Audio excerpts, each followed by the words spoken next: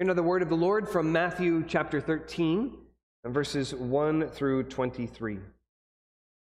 That same day, Jesus went out of the house and sat beside the sea, and great crowds gathered about him, so that he got into a boat and sat down, and the whole crowd stood on the beach. And he told them many things in parables, saying, A sower went out to sow. And as he sowed, some seeds fell along the path, and the birds came and devoured them. Other seeds fell on rocky ground, where they did not have much soil, and immediately they sprang up, since they had no depth of soil. But when the sun rose, they were scorched, and since they had no root, they withered away. Other seeds fell among thorns, and the thorns grew up and choked them. Other seeds fell on good soil, produced grain, some 100-fold, some 60, some 30. He who has ears, let him hear.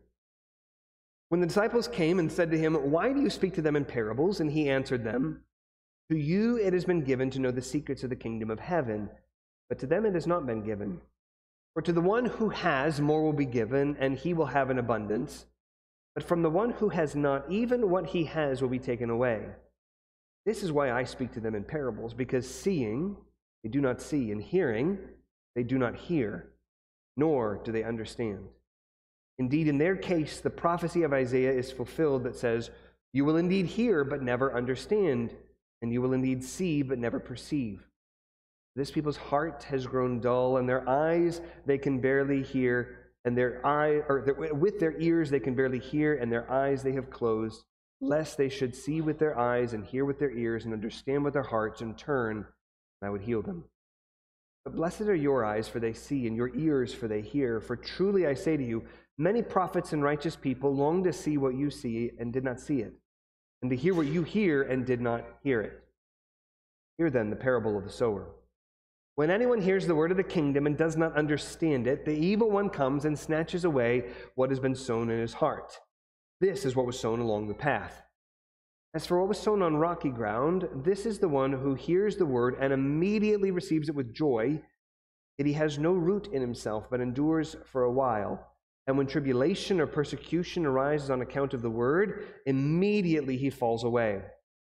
As for what was sown among thorns, this is the one who hears the word, but the cares of the world and the deceitfulness of riches choke the word, and it proves unfruitful.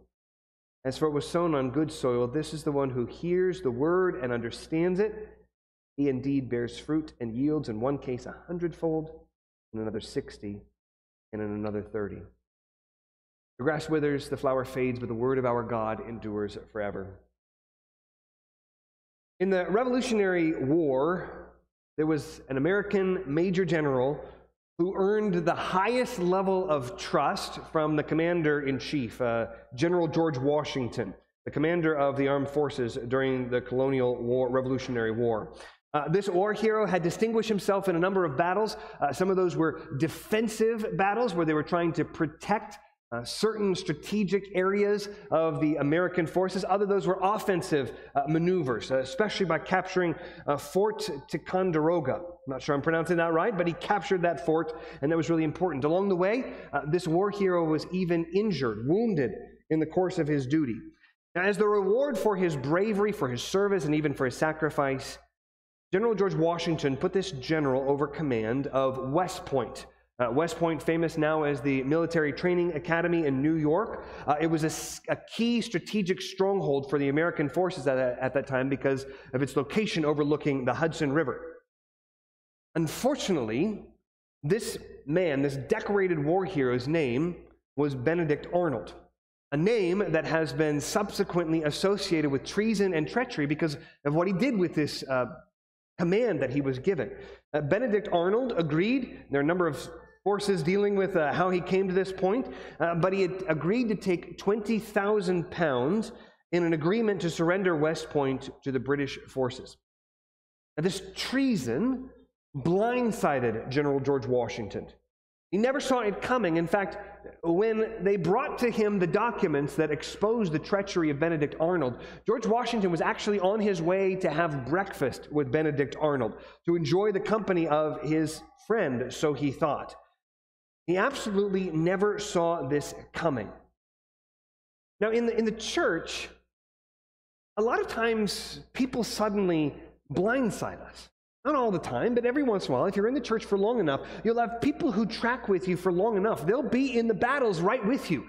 They'll be right alongside you, shoulder to shoulder, as you're defending the faith. They'll be with you, maybe in mission outreaches, where you're trying to advance the gospel, wherever Jesus Christ will expand his kingdom. And time and time, once in a while, you will see some of these people who will suddenly blindside you by falling away, by going in a different direction, by walking away from Jesus Christ. People you thought you knew are no longer following Jesus. We have to ask ourselves, what led to that point? What led to falling away from Jesus? What was going on in this person's life and in this person's heart? This person fell away. The same kinds of questions Washington must have been asking about Benedict Arnold. And then we have to ask, is that the same kind of thing that's going on in my heart? Am I going to be someone who's going to fall away? And Jesus here in this parable, in this story, is explaining to us that the human heart is not as simple as we sometimes think it is. And probably if we're honest about our own hearts, we realize that our hearts are not simple things. We're often moving in a number of different directions, wanting different things at different times, believing, disbelieving, doubting, strong in our faith at different times. And so we're wondering, how is it that our hearts and the status of those hearts are aligning with what Jesus is warning about here? Will I be someone who will bear good fruit? Or will I be someone who walks with you all for a while and then goes my own way? In this story, Jesus is not so much asking us to speculate on different motives and different places where people are coming in their lives. Jesus is calling all of us to cut through these factors and to focus on the one thing that is needful, namely, to hear and understand the word of the kingdom. That's our big idea for this morning. Hear and understand the word of the kingdom. That's what this whole parable is about that Jesus is teaching us. Now, as we look at this parable, again, as I mentioned, we're going to look at the parable of the sower, and then we are going to look at the parable of the sower explained in verses 18 through 23. We're going to skip verses 10 through 17 because it's too much to cover all of that in one day, and I didn't want to start with the parable of the sower and then later have Jesus' interpretation of the parable of the sower just by going in consecutive order. He should tell us what this parable means instead of having me try to imagine something for you. So we're going to look at both of those passages, even though they're slightly out of order as we take up this text. But as we look at this, we're going to look at these four different kinds of soils, and Jesus tells us that these are four different kinds of hearts. First of all, we are going to see the unyielding heart, the unyielding heart. Second, the unrooted heart, the unrooted heart. Third, the uncommitted heart, and committed heart. And then fourth, the unencumbered heart, the unencumbered heart.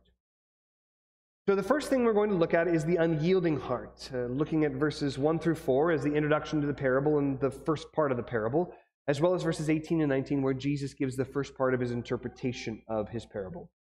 Now once again, we came out of Matthew 12, and I was constantly reminding us of the context of Matthew 12 because it's so important throughout Matthew 12, and now it's going to be important as we continue into Matthew 13. Namely, Matthew 12 was all about spiritual warfare. Jesus the King has come into the world to bring the kingdom into the world. And it should be no surprise that as the King comes to bring the kingdom in this world, that he is attacked on every side by forces that oppose him. And Jesus doesn't want us to mistake the kinds of forces that he's talking about. He's talking about full-on demonic forces that are attacking him. He's casting out forces. He's talking about demonic forces that will come back to re-attack people. He's talking about the full-fledged attack that is going to come on the expanding kingdom of heaven as it comes.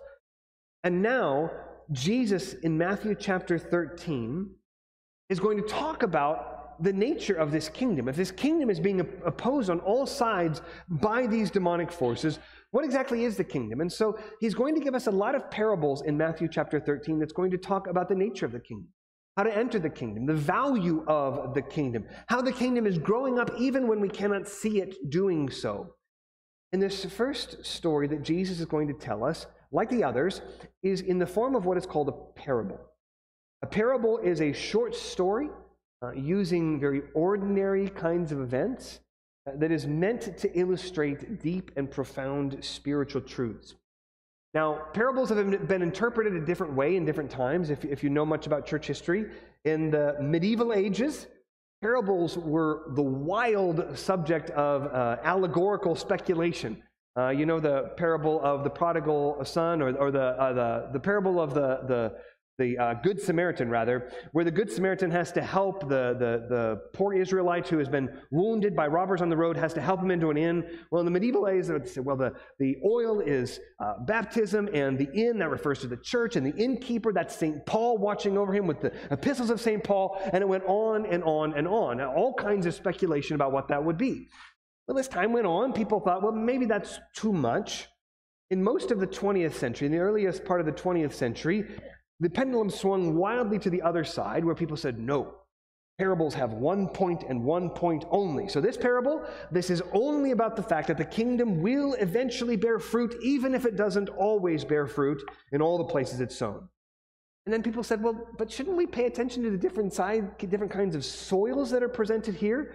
And they would say, no, 1 point only. Well, thankfully, the pendulum has swung a little bit back to the middle. And now interpreters largely look at stories like this and they say, okay, obviously there are allegorical details. As we look at the way Jesus interprets this parable, he is making different points about the different kinds of soils. This is Jesus telling us. This isn't just us making up what these different soils might represent.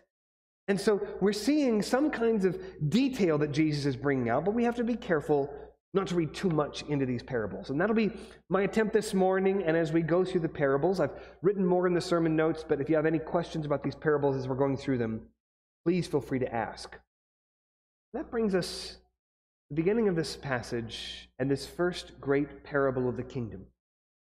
Read in verse 1, that same day. Again, there's a tight connection that's being made with what came before. All of the swirling controversy that Jesus has been teaching as he's been casting out demons, as he's been accused as using the power of the prince of demons to do all of this. All of this now leads Jesus to explain the nature of the kingdom of heaven. And so we read that he went out of the house and he sat beside the sea. And then we read great crowds gathered about him so that he got into a boat and sat down. In those days, teachers sat. Obviously, it's different today. In our culture, teachers stand and the rest of you all get to sit. But in those days, teachers sat, and Jesus sat specifically in a boat so that he could go a little bit away from the shore and have a wide range of his audience as the sound went over the water and went to people who were spread out along the shore. We should notice here that in these parables, Jesus is speaking to the crowds. Most of the time, he's speaking to his disciples, and in the last chapter, very often we saw him butting heads with the religious leaders. But here, it's neither of those groups. The disciples are there, we know, because in verse 10, Jesus begins to speak to them. The disciples are there, but in general, Jesus is here speaking to the crowds. And notice that we read that Jesus told them, verse 3, many things in parables. Later on in verse 34, we're going to read that he spoke to them only through parables. And if you were listening when we were reading in verses 10 through 17, the reason for teaching in parables is not because a good story is something that people really like and can listen to. Jesus told parables because he wanted his message to be veiled to those whose hearts were not the kind of good soil where his message could land and rise and bear fruit. Jesus wasn't trying to send his message out to a mass audience. He wasn't trying to go viral. Jesus spoke to the crowds in ways that veiled his message because they weren't ready for it. Either they weren't ready for it at this time and they would become later ready, or these are people who were just there trying to hear something new and were not at all interested in believing what the king was telling them about the kingdom of heaven. And so Jesus now begins to speak his first parable. In verse 3, he told them many things in parables, saying, a sower went out to sow. Now, very clearly, even though Jesus doesn't explicitly explain this in verses 18 through 23, very clearly Jesus is the sower. And along those lines, following in his footsteps, anyone who's preaching and proclaiming the gospel, whether in public or in private, these are little sowers, people who are coming along behind Jesus to share the gospel of the kingdom, the gospel of King Jesus. But here originally, Jesus is the sower who went out to spread the word of the kingdom of heaven, as Jesus explains these seeds are in verse 19. And so then Jesus begins to say that these seeds, as the sower was scattering the seeds, fell on different kinds of soil. In verse 4, he says, as he sowed, this is the first kind of soil, some seeds fell along the path. The birds came and devoured them.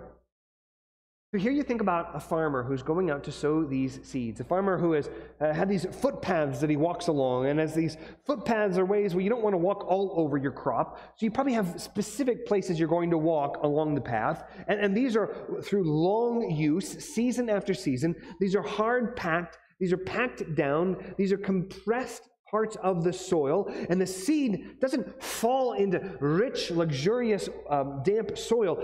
The seeds fall and just skittle across the surface on this hard, packed down soil on the path. And because they don't sink in, the birds have free rein to sort of descend down, swoop down, and to devour all of these seeds before the seeds might, maybe in a rainstorm, find a way to penetrate the surface of the soil and to go down and to grow up later. What Jesus says this means in verse 19 is he says, this is like when anyone hears the word of the kingdom and does not understand it. So who then are the birds? Well, he says, the evil one, like the birds, comes and snatches away what has been sown in his hearts. Or in their hearts. Now, Linsky argues that we shouldn't necessarily see these individual birds as individual demons in the plural coming to take away the message of the kingdom. What he argues, and I think this is probably a better way to interpret this, is that Jesus is talking about the varying different tactics the evil one uses to snatch the word away from our hearts. If you think about it, some people, when they hear the word of God, they respond from a place of pride. I don't need that. I'm better than that. This isn't something that affects me. This isn't something that I am weak enough to need. Or you think about people with other religious or philosophical commitments. People who say, I believe something different, therefore I cannot believe in Jesus as the Messiah. I cannot believe in him as the Son of God because I already have my other religion over here. Or maybe a philosophical commitment of scientific materialism, of atheism, where we only believe that this world in its material form is all that exists. There's nothing spiritual, therefore I cannot believe that the Son of God came down from heaven. That would also prevent the Word of God from penetrating our hearts. Or what about busyness? Long periods of time where we are so focused on our own work, on our own businesses, on our own labors, on our own studies, wherever you might be. I'm just too busy. I don't have time to give any consideration to this. Or in our culture, sexual immorality is a large part of what hardens hearts against hearing the need for the gospel. The scriptures give warning that sexual immorality puts particular kinds of hooks in our hearts that keeps us from responding with a soft heart of faith to the gospel. Whatever the reason is, whatever the tactics that the evil one is using, in every case, what we are seeing is an unyielding heart. This hard soil represents an unyielding heart that refuses or simply does not yield to the gospel of Jesus. The key characteristic here that Jesus is bringing out about this hard heart is that there's no response, not at the beginning, and presumably not for the foreseeable future, unless the word of God comes along again and the soil is somehow cultivated, broken up, softened. But in its current state, this particular kind of soil represents a heart that is unyielding. Now, if you've ever shared the gospel with someone, you've probably had an experience of coming up against an unyielding heart. When you share the gospel with someone, so often the conversation is over before it actually begins. I remember once taking a friend out to lunch. I've told this story in part before because it's so helpful for me to think about what may be happening in those states. But I took a friend out to lunch that I hadn't seen for a while, and we got to talking about a lot of different things. I've been praying that God would be working in his heart, cultivating the soil to prepare for the word of the gospel to penetrate this young man's life. And I was talking to him, and as we talked about the gospel and we talked about sin, and the need for forgiveness. Every step we took, every part of this conversation this took, you could just see this young man closing down. You could see his countenance darkening. You could see his refusal, his unyielding, hard heart, not wanting to believe the gospel. I walked away from that lunch very discouraged, very dejected, praying that God might still work. And what I'm happy to say is I saw that same friend a few months later. I thought the conversation had ended our friendship forever, but I saw him a few months later, and I saw him in a church. In the subsequent intervening months, someone else had led him to Christ. And I tell you that to say, initially when I encountered him, his heart was hard, but the work of God in the gospel can break up the hardest hearts. In fact, one of the great promises about the work of the Holy Spirit in bringing the gospel into hard hearts is in Ezekiel 36, verse 26, where the process of bringing a hard-hearted sinner to come to know Jesus is described as taking out a hard, stony heart from someone and giving that person back a soft heart of flesh. Sometimes in the Bible, flesh is a word that refers to sin, but not in that context. In that context, it's contrasting. It's talking about the same reality that Jesus is talking here. We need not hard hearts that are unyielding to the gospel. We need soft hearts of broken up soil where the seed can come and find a place to penetrate the surface of our hearts and to grow up in us. The soil has to be cultivated. And that's a promise that God gives us in the way that he brings the gospel to bear on the hearts of sinners. Well, in this first soil, we read about someone who is entirely unyielding, and that makes some sense, right? We have someone who simply rejects the word, and we understand, well, that's a bad thing. The evil one is taking the word away from that person. But in the next two examples, Jesus is moving from sort of a categorical, does not receive the gospel, to two examples of where people believe for a time and then fall away. And again, this is like the story of Benedict Arnold, someone who was faithful for a time and eventually treacherously walked away. This is where the questions arise, and this is what we need to pay special attention to, especially in our own lives, especially if you're here this morning. So first of all, the second soil is that we're going to deal with the unrooted heart in verses 5 through 6, and then verses 20 through 21. Jesus says in verse 5, other seeds fell on rocky ground, where they did not have much soil, and immediately they sprang up since they had no depth of soil. When the sun rose, they were scorched, and since they had no root, they withered away. Now again, Jesus is talking about the growth of the gospel in someone's life. And he's talking about the sun, something about the sun, we'll have to get to that in a moment, coming out and scorching the faith that is growing in this person to the point where this person's faith withers away. And again, we have to ask, why would someone fall away from their faith like this? What kind of faith is this? This is something that I need to be worried about for myself. And so Jesus tells us exactly what he means by this image in verse 20 and 21. He says, as for what is sown on rocky ground, this is the one who hears the word and immediately receives it with joy. Yet he has no root in himself, but endures for a while, and where tribulation or persecution arises on account of the word, immediately he falls away. The person begins and they receive the word with great joy. Immediately, there's a reception.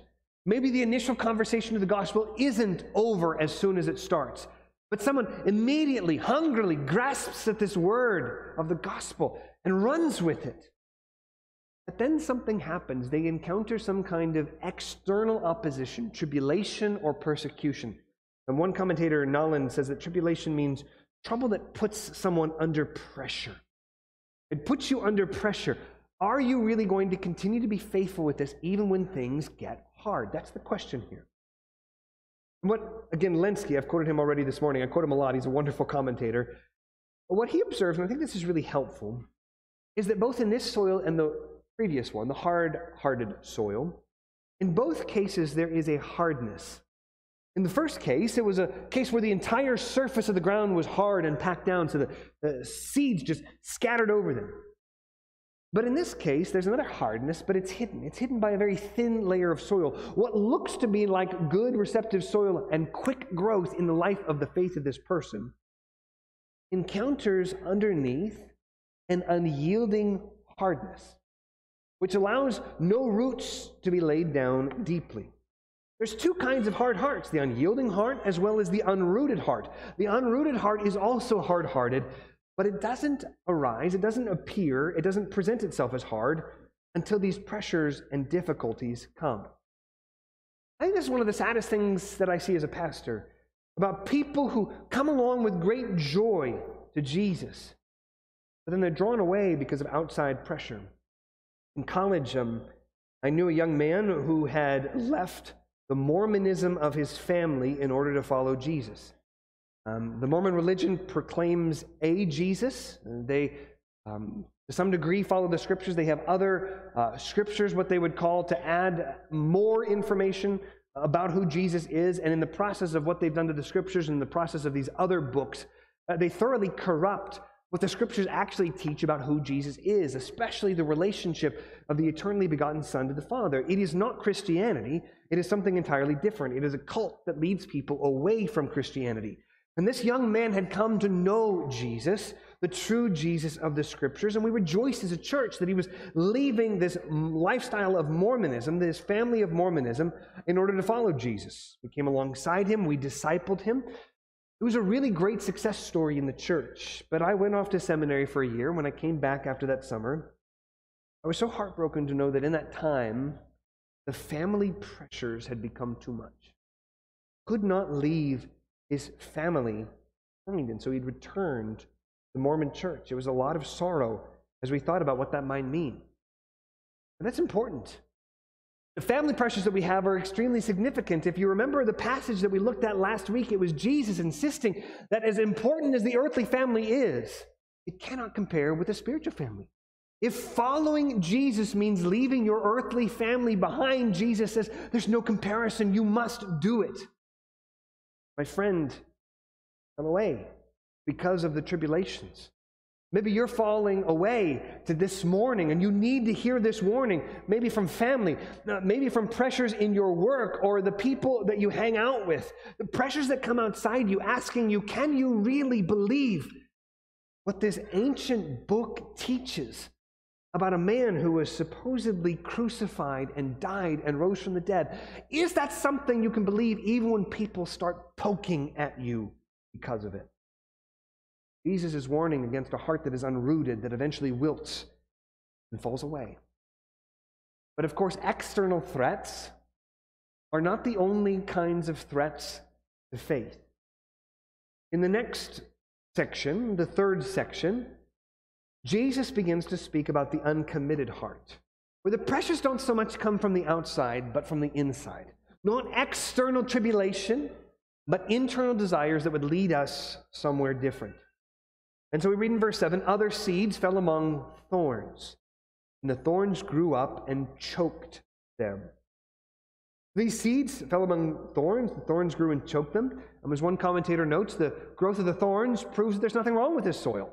The problems of the two previous kinds of soil, the hardness of the packed down path or the rockiness of the other soil, which had a hidden hardness, those problems don't exist in this soil. There's plenty of dirt for plants to grow in it. The problem, though, is there's already something growing there. There are these thorns, these weeds that are growing up and taking away water and nutrients to choke out life from the seed, the good seed that's trying to bring fruitfulness to the lives of these people.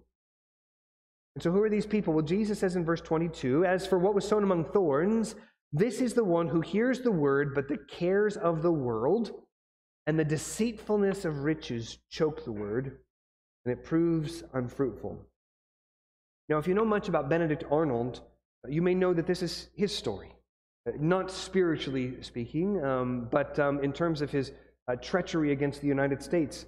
He was a very ambitious man, and he became embittered that he felt that he was passed over by a number of promotions that he should have received before he was eventually put over West Point, and by then it was too late. He married a woman who was a royalist sympathizer, and that eventually led to his eventual treachery. He had these internal desires, both for riches and in terms of romance, that led him away from his faithfulness to his country. But the same thing can absolutely happen spiritually. In the uncommitted heart. When we have these other internal desires that choke out our commitment to Jesus, these desires that we want more than we want Jesus, that keep us from bearing fruit in our lives. And maybe you're wondering, what's this grain? What's this fruit? What are we talking about? Well, the Bible tells us a lot about what that means. In Galatians, we read Paul writing about the fruit of the Spirit: love, joy, peace, patience, all of those kinds of things. It means the personal growth in holiness, the holiness without which no one will see the Lord. But it also means taking the part of scattering the seed into new lives, sharing the gospel, to see areas where Jesus will bring his gospel to new people, where he will begin his process of helping them to grow up in the faith. I think the story of the uncommitted heart is the one that we see most often.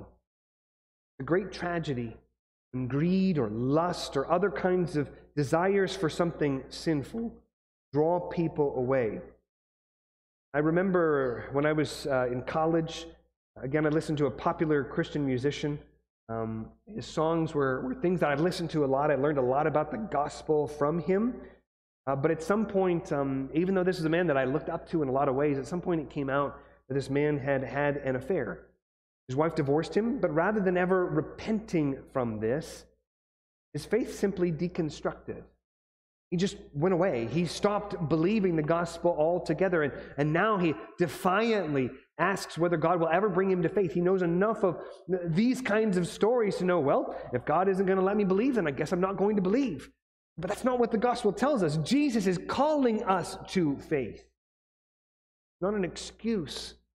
I guess God just didn't do it. And I've seen this play out in the life of friends. I only know of one other believer in my high school youth group who is still walking with the Lord. It played out in ministry leadership. One of my own pastors I saw once walk away for similar reasons from the faith, deconstructed, never came back. There are all kinds of things in our culture that our culture is saying, your internal desires is the truest part of you. Express those things and you'll be happy.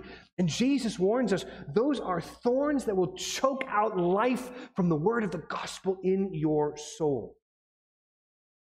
What Jesus wants us to see in these first three soils is that in a variety of different ways, the word of God is prevented from becoming fruitful in different lives. Either through hard-hearted unyieldingness, or rocky unrootedness, or thorny uncommittedness. In each of the cases, there is no fruitfulness. In some cases, there's spurts of apparent growth, but because there is no fruit, all of these three stories deal with the worthless growth of the gospel in someone's life, or lack thereof. We have to ask, what kind of soil is needed for what Jesus is after? Namely, what kind of soil is needed to grow and bear the fruit of the kingdom of heaven in someone's life? And this brings us to the fourth kind of soil, the unencumbered heart, in verses 8 through 9. Here we read about good soil that produces grain. In verse 8, Jesus says, other seeds fell on good soil and produced grain, some 100-fold, some 60, some 30. He who has ears to hear, let him hear. And in verse 23, Jesus says, as for what was sown on good soil, this is the one who hears the word and understands it. He indeed bears fruit and yields, in one case 100-fold, in another case 60, in another case 30. What's interesting here is that while varying degrees and appearances of fruitlessness were all unacceptable, the first three soils produced unacceptable fruitlessness. Notice here that all of these plants produce fruit, but there are varying kinds of yields. Jesus is not asking whether you have reached the standard of someone else. He doesn't want us to be comparing our lives to one another. He knows that some have different opportunities, different gifts, different resources. That's not the point. The point is, are you fruitful at all? Period. Is the Word of God growing up in your life, bringing about God's purposes for you? And this is where Jesus wants us to really ponder our own lives. He who has ears, let him hear. We might ask then, what's the difference? What's the difference between this last fourth good soil and all the other three soils that did not produce fruit?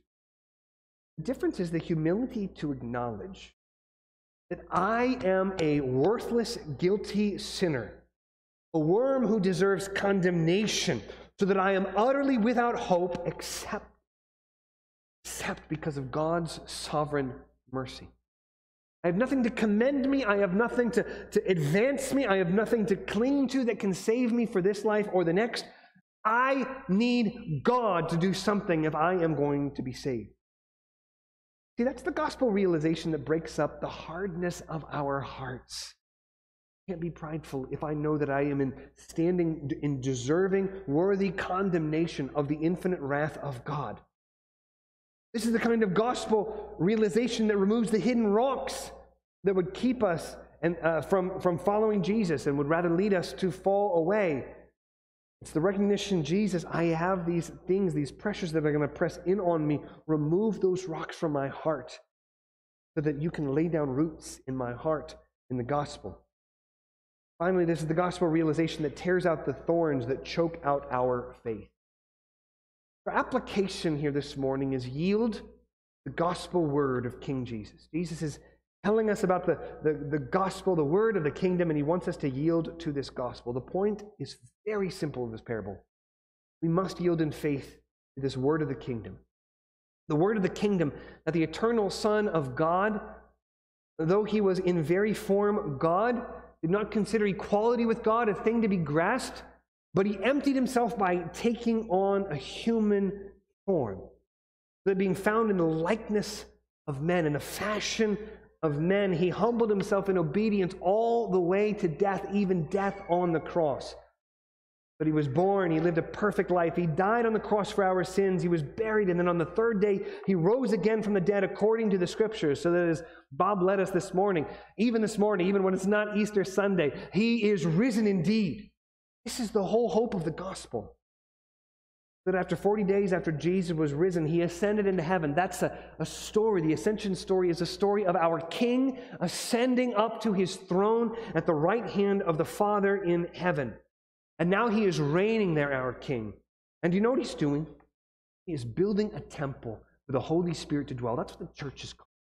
A temple for the Holy Spirit in which to dwell. Or Paul talks about in the passage that we were reading about earlier. It's not only a temple that we are building up, but it's also a garden in 1 Corinthians chapter 3 that we read in our confession of sin.